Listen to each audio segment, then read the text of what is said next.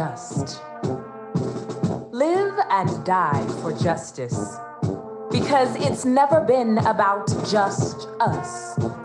Politics, no politricks among us, sweetly sing the tunes of and the land of the free, and the home of the slave. I mean, brave, brave, brave. Whew. You can run, but you cannot hide beyond the wall.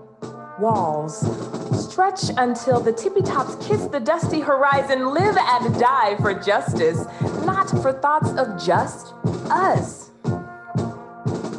Yeah, your ancestors were slaves, so were mine.